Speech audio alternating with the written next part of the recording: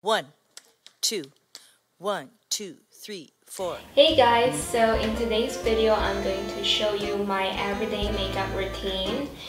Video ini bukan necessarily about the products, tapi more about the steps that I do to achieve my everyday makeup. So, without any further ado, let's get started. Girl won't do. I'm gonna start off with this Laneige lip sleeping mask. This is hands down one of the best lip moisturizer ever. I like you all to myself. Aku bakalan langsung masuk ke foundationnya.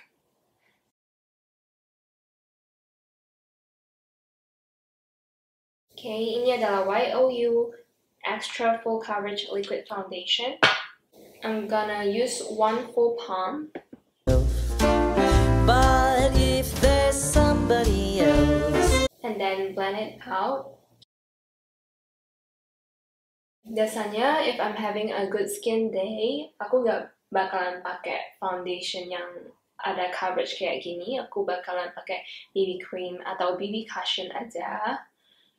But since I'm having a little bit of a situation over here, kayaknya aku pilih foundation yang lebih ada coverage. And then, aku memang biasanya gak pakai primer sih. Because I don't see any difference when I'm using a primer. That's why I just skip it. somebody else will have to do. You and me, we sailed. And then with whatever's left on my hand, aku bakalan tambah coverage di tempat-tempat yang kayak problematic. Kayak di sini.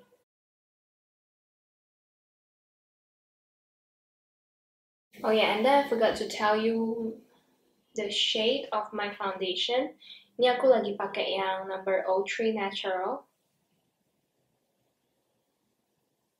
Habis foundation aku biasanya langsung pakai concealer. I'm still testing out this one, Mizu Hidden Concealer. In the shade beige. I will first conceal my blemishes. Along on the 7 seas of love. Who were we And then I'll leave it on. Aku gak bakalan blend dulu. to count upon dreams that we dreamed under the stars above? So even though we're apart, And then I'm gonna blend it out. love in my heart, I will remember. Okay, after the blemishes, then I'm going to conceal my under eyes. Yang super dark ini. Biasanya kalau aku pakai concealer yang agak full coverage, aku gak bakalan pakai sebanyak ini. Remember you.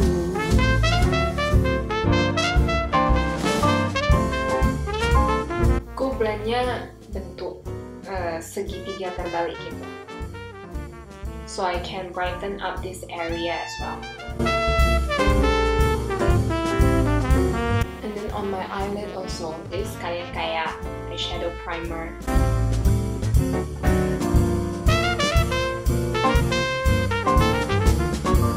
As concealer, aku bakalan set everything down using powder. I'm still testing out this Miniso Flawless Powder. Ini shade-nya yang ivory. Aku bakalan pakai flat shader brush kayak gini buat set my under eyes first.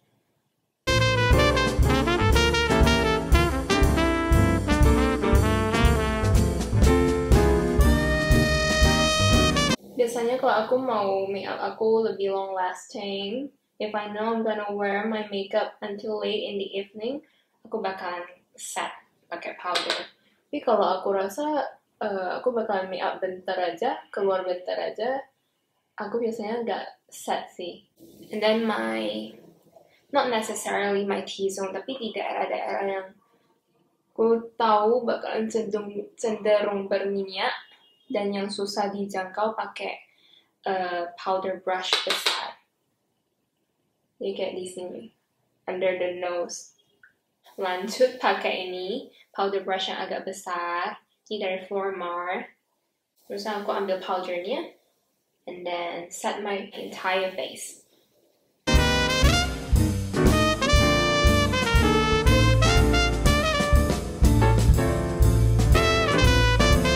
Langsung prime my eyebrows. Aku tahu ini kedengarannya aneh.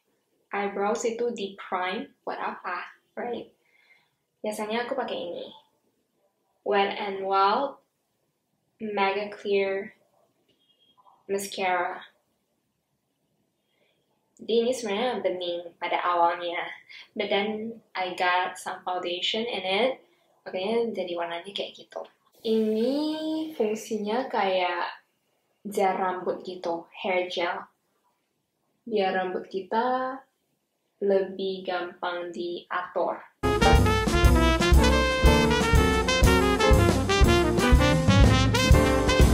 And then I'll leave it on. Biarin kering dulu. Aku bakalan pakai bantuan dari ini, kipas ini biar lebih cepat kering.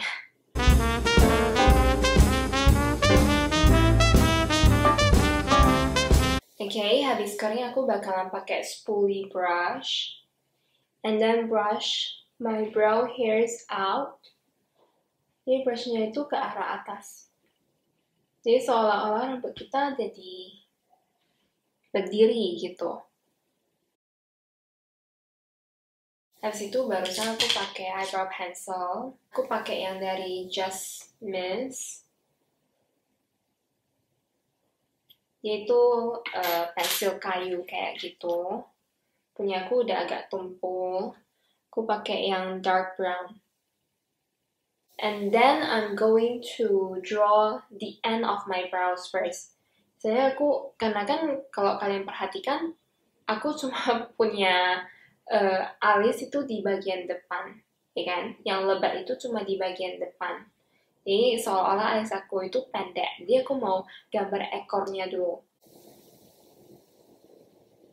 Biasanya aku kayak raise my brows dulu, ya kan? Kita angkat dulu alis kita kayak gitu, and then ikuti aja bentuk alis kita. Bukan kita sih, biasanya aku kayak gitu, ikuti bentuk alis aku. Kemudian bagian atas juga ikuti aja.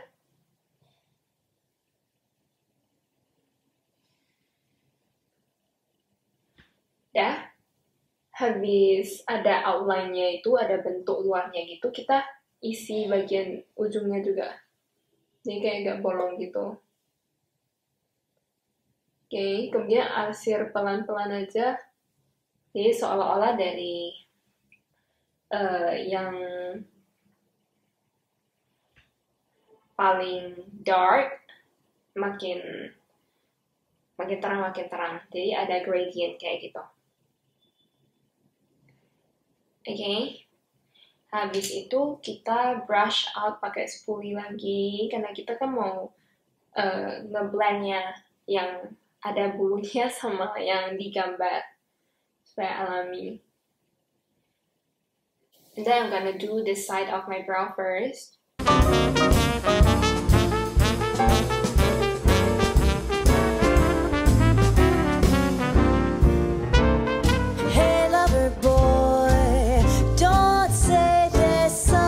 Setelah itu kan pasti kayak bagian depan itu otomatis agak bolong gitu. Kan akhirnya kita udah gambar ujungnya. Jadi biasanya aku bakalan pakai ini dari Flormar. Ini tuh tinted eyebrow mascara mereka. Aku pakai yang shade 20 yang auburn. Kalau misalnya produknya kebanyakan di spoolie-nya itu kayak gini.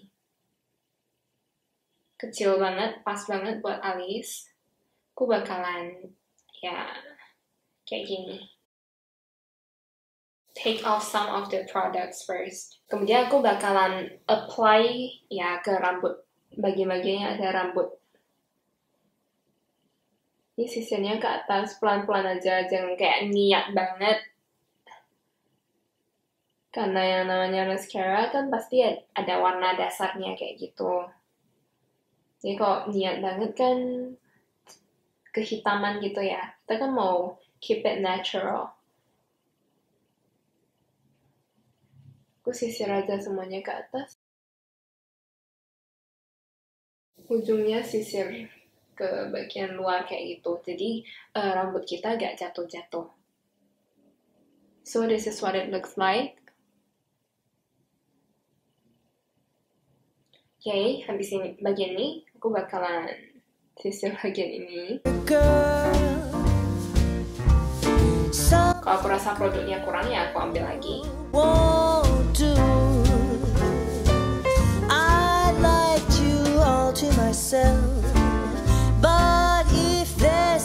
Okay, so that's how I achieve my bushy brows. Aku personally suka yang agak kelihatan rambut-rambutnya. So that's all for my brows. Untuk alis saja segitu banyak ya rutin aku. Biasanya untuk sehari-hari aku gak pernah contour the side of my face. Aku cuma contour hidung aku. Aku pakainya brush, angled brush kayak gini. Untuk produknya aku pakai ini.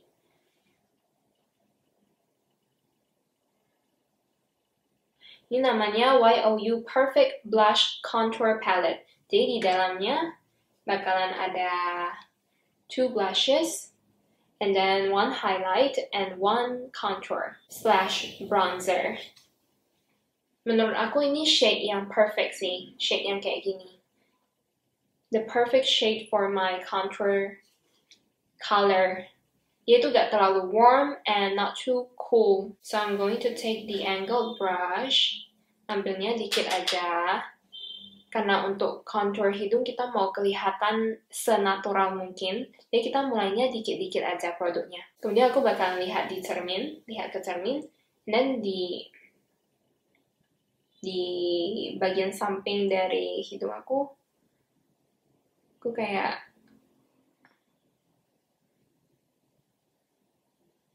blend gitu aja.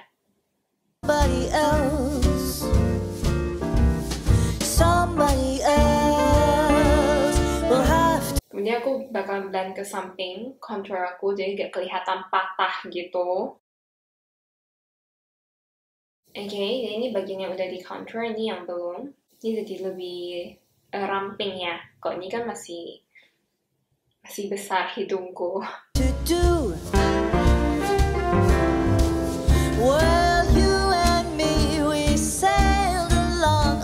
Aku biasanya bakalan pakai sponge aku dan ngeblend lagi karena aku gak mau terlalu kelihatan contournya. Ini kan buat sehari-hari doang. Now the blush. Kalau blush aku tetap pakai dari palette ini, aku campur 2 warnanya aja. Yang satu itu warna dusty rose kayak gitu, mauve, dusty rose. Satunya lagi yang coral, bright coral kayak gitu. Dua-duanya kayak warna kesukaan aku. Jadi aku biasanya bakalan pakainya ya di apples of my cheeks aja. Ya, aku bakal senyum. The 7 seas of love.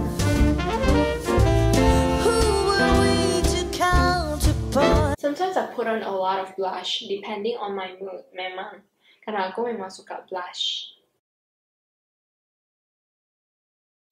The other side. The dreams that we dreamed under stars above. So now I have no regrets. Biasanya aku juga apply on my chin, kayak sisa-sisa blushnya aku apply on my chin. And then the step that I can never forget itu adalah putting blush under my nose. Di bagian ujung hidung kita aja, kayak blend aja. Because it makes me look cute. Sekarang kita highlight. Untuk highlight aku bakalan kayak yang ini. Dari Ivan Gunawan. Ini shade-nya yang Rising Star. Ini adalah Face Luminizer. Ini dalamnya kelihatan kayak gini. Ini highlight-nya pigmented banget. Dan dia itu konsistensinya kayak creamy gitu. Jadi kita ambilnya dikit aja. Supaya agak susah di blend. Then I'm going to apply it on the high points of my face. Kayak di sini. Aku biasanya taruh di cheekbone aku, sambung sampai ke brow bone aku. Jadi dia nyatu kayak gitu. And I'll never forget the T for two, the me for you. The top of my nose, and then on the bridge of my nose, di bagian ujung sama di bagian batang hidung. Aku biasanya suka kayak gitu. Buat tanda seru. And then on my cupid's bow. And then on my chin. And then kalau misalnya dahi aku lagi mulus, then I'm gonna put some on it.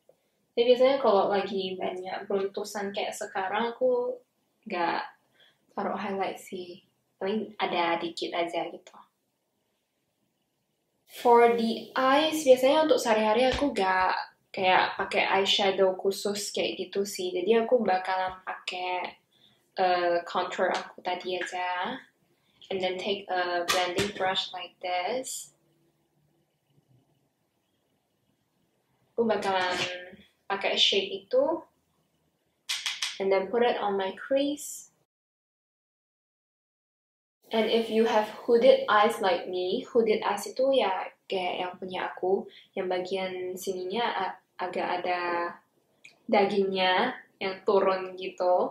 Kamu kalau pas mau pakai eyeshadow, make sure you raise your brows, angkat alis kalian kayak gitu. Jadi kita punya canvas yang smooth. Biasanya aku suka connect sampai contour hidungku. Jadi kayak sampai ke bagian depan sini. Jadi kelihatan alami. The happy street that we once knew, well, it's almost like our dreams. Then I'm gonna take a random dark brown color, warna coklat tua kayak gitu, buat jadikan eyeliner. Biasanya aku ngeline cuma setengah dari mata aku. Oh, ini aku pakainya palette yang dari Barry M lagi, yang hari itu kita cobain. Aku ambil shade yang ini, yang coklat tua. Pakai angled brush. Kita mulai dari bawah. Ikuti garis mata bawah. Oke. Dan kita connect ujungnya ke sampai ke tengah mata kayak gitu. Jadi tergantung warna, tergantung bentuk dari mata kalian. Kalau kalian merasa kalian ngeline sampai bagian depan itu yang paling bagus buat kalian, then please do so. Tapi aku merasa untuk mata kayak aku, setengah aja udah cukup. Ya aku bakalan flick it out like this. Udah. Kalian bisa lihat gak beda ini sama ini? Ini kayaknya lebih tajam, lebih hidup aja matanya. Can you see the difference? Kalau ini kayak lebih polos. So I'm gonna do the same thing on the other eye.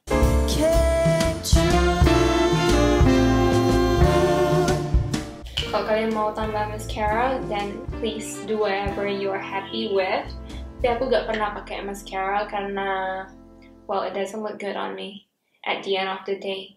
Aku selalu, mascara yang aku pakai itu selalu smudge, selalu luntur sampai bawah mata aku hitam-hitam, so I don't like that look. Aku lebih suka yang rapi, yang bersih, kayak gitu aja. And now the last part is for the lips.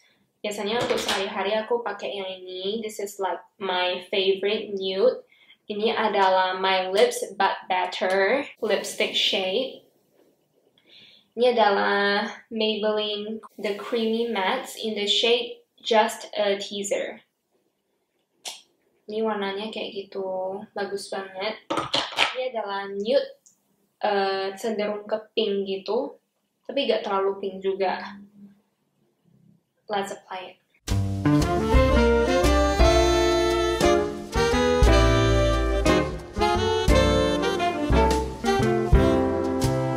Kalau aku masih merasa terlalu pucat, aku bakalan ombre sedikit. Cuma sedikit aja pakai ini.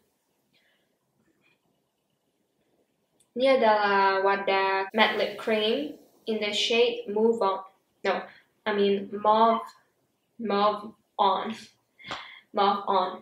Ini warnanya kayak mauve gelap gitu. Aku bakalan taruh di bagian dalam dan di bagian tengah dari bibir aku aja biar